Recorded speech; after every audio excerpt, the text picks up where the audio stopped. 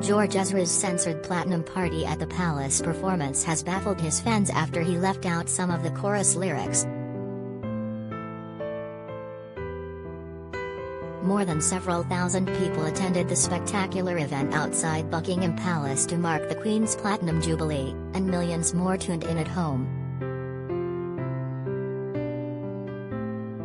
George, 28, thrilled the crowds when he delivered his familiar new hit song, Green Green Grass, but some found it odd when he refused to finish the chorus.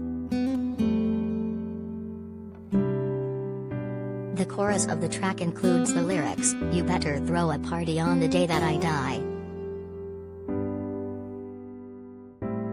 But people watching the star-studded concert reacted to the awkward moment he cut the line short, singing only "You better throw a party." One said, "They censored George Ezra." Another tweeted, "There's something funny but also not funny about George Ezra having to take the words 'the day I die' out of his new single."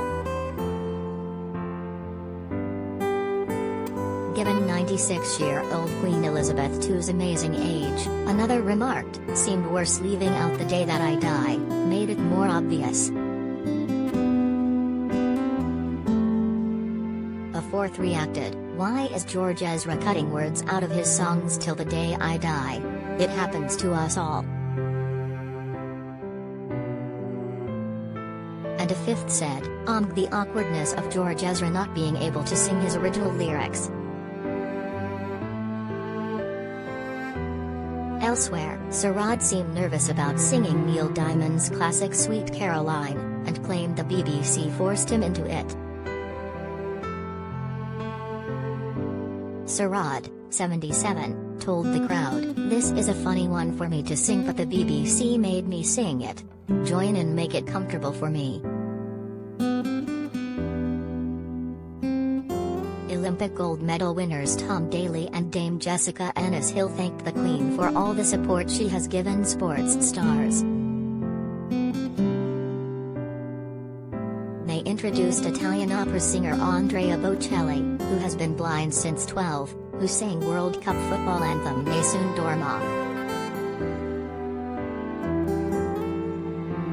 Princess Di's favorite band Duran Duran with Simon Le Bon, 63, sang Girls on film as the Queen's fashion through the years was projected onto the front of the palace.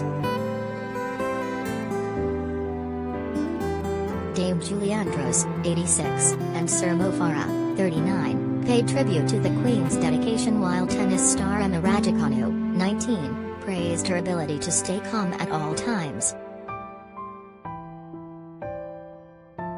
And the crowd, which included 7,000 key workers who kept Britain going in the pandemic, swayed with elbow and the Citizens of the World Choir.